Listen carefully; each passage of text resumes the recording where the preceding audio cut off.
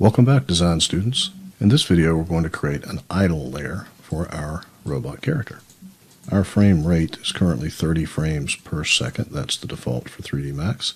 So 30 frames is 1 second. So let's make this 60 frames. That'll be 2 seconds. And let's turn on Set Key, select all our controllers, click the plus sign to set a key at the end and at the beginning. So let's start with a blink animation. Let's turn on Auto Key and move the time slider forward a couple of frames, and then go to the Modify tab and select our eye controller. Now what we want, of course, when he blinks is for the eye to close. So let's animate the upper, and then let's animate the lower lid. We'll animate them both to close. Now notice that Auto Key set the first key for that back at the beginning frame. So let's take that key and move it forward. Not right next to it, but 1 frame over. And then let's take that key and copy it by holding down Shift. And let's see what that looks like. So that's 1 blink. So now we have a blink cycle that we can hold down Shift and copy as many times as we want. So let's see what happens here.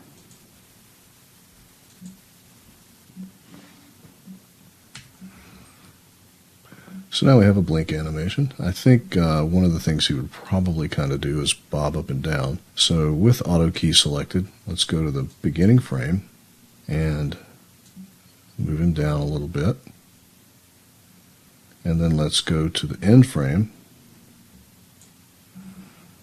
and right click and bring up the curve editor and go to that Z position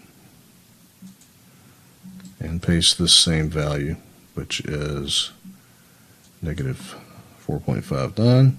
Copy that and paste it in here so it's the same.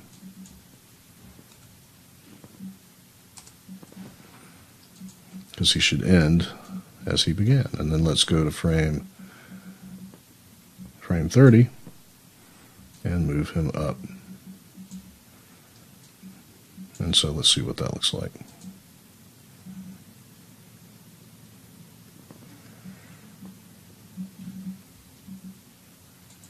I feel like the blink is too much, so let's take one of these out, and maybe one of these out. Let's see, it just blinks a couple of times.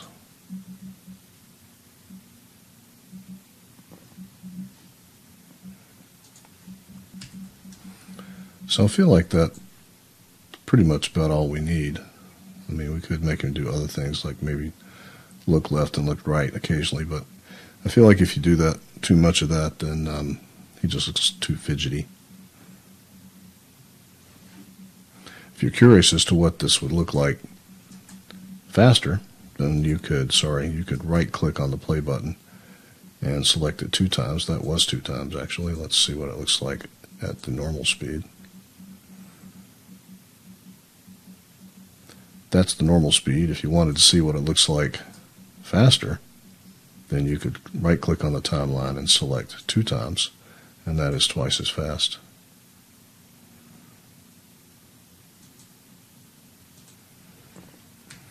Now if you wanted it to be twice as fast or faster, then you could select an object that's animated, select all of its keyframes, and then in the timeline you could use this little scale tool to scale it down to where you want it to be.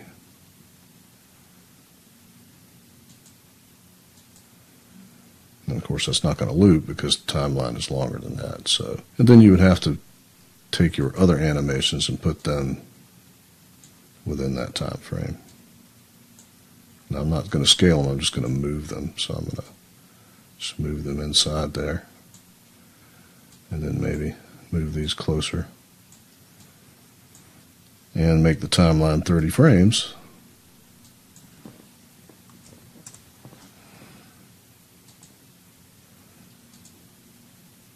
And that's twice as fast.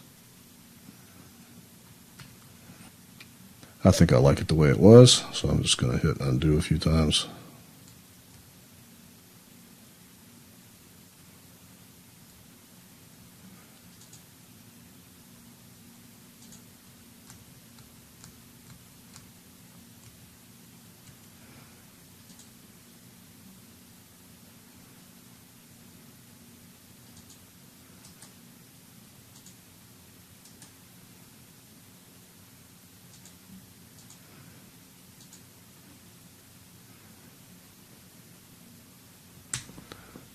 I just wanted it to look like he's breathing, so that's, I think, the right speed for me. So I hope you enjoyed this tutorial, and I'll see you in the next one.